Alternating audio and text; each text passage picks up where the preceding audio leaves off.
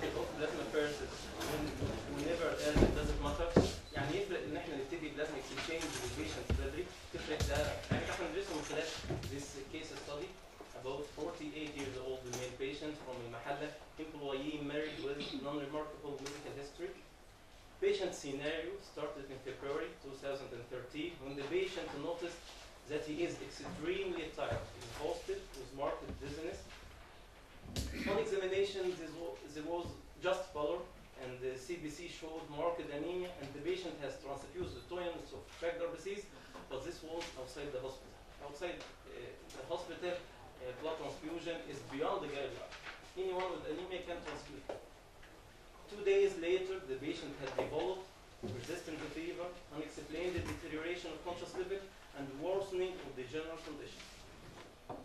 This was so annoying to the relative of the patient, so he was transmitted to Tanta University Hospital for suspicion of CNS infection. There is fever, rapid deterioration of the conscious level, so the first possibility of diagnosis was CNS infection. In fact, the patient was admitted to a neurology unit, and CT and MRI brain was done, and CSF analysis that was non-remarkable apart from just minute brain infarction, and the patient had received just supportive therapy.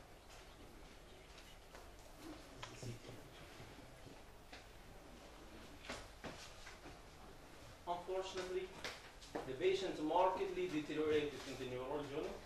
He is deeply comatose, tachypneic, tachycardic, hypotensive, feverish, jaundiced, and severe pallor, and the petechiae appeared, and for conjunctival hemorrhage with dark urine in the urinary bag of the patient.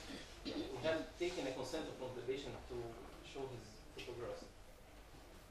So urgent re-evaluation as regard the clinical and the full laboratory data. أكيد في حاجة غلط. البيشنت بياخد supported therapy مش بيتحسن. يبدو إن في يعني full lab was done again, full battery investigation including liver, kidney profile, electrolyte, full hematological assay, blood chemistry, and autoimmune markers. That was positive for just a clinical result. Evident anemia, hemoglobin, 7.9 gram per deciliter, and the evident thrombocytopenia, platelet count was 40,000, and reticulocytosis, reticulocytic count 8%, elevated bilirubin that is mainly indirect. All this suggests us that there is hemolysis, and the elevated LDH also suggests hemolysis, but we asked for blood film that revealed the frequent schistocyte. This was the clue of the case. Frequent schistocyte in the peripheral blood that suggests microangiopathic hemolytic anemia. So, what do you suspect? Let us review the data again. There is microangiopathic hemolytic anemia evident by reticulocytosis, elevated LDH, and indirect hyperprolactinemia with non-acidic non-chromic anemia, and the thrombocytopenia, fever, and CNS symptom. So the first possibility in diagnosis was TTB, thrombotic thrombocytopenic purpura. In fact, the patient started the treatment strategy in the form of plasma exchange, 1 to 2 sessions per day, using fresh frozen plasma, 3 to 6 liters exchanged for every session, and the pulse steroid on a dose of 1 gram sodium chloride daily for 3 days, and immunosuppressive in the form of pulse cyclophosphamide. By the way, cyclosporin also can be used in these cases, but we used cyclophosphamide. This was the color of the extracted plasma of the patient. It was surprising to us. The color so dark because of hemolysis, and this is comparison between the normal color of the plasma and the plasma extracted from the patient. This was the first session, and this is the color in the second session. It was become more clear, and this is the color in the third session.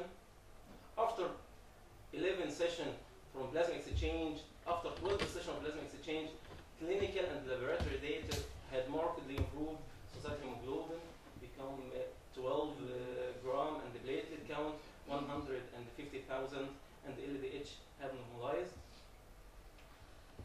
Our conclusion is that once the TTB is suspected, the early to start the plasma exchange, the better the outcome. So that this is a patient when he was deeply comatose and ventilated, and this is a patient when he was on